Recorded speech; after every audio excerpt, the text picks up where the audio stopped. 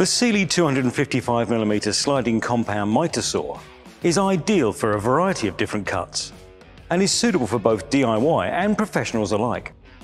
The powerful 2000-watt motor and 40 tungsten carbide tooth blade make easy work of cutting through wood.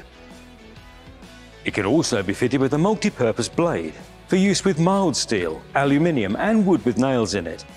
It features double slides, which can be locked at different lengths to allow for greater control over the desired length of cut, and has a maximum cutting depth of up to 315mm at a 0-degree bevel.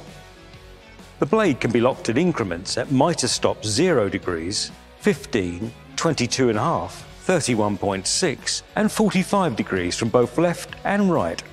There's also a depth of cut adjustment, allowing for joints to be made in wood.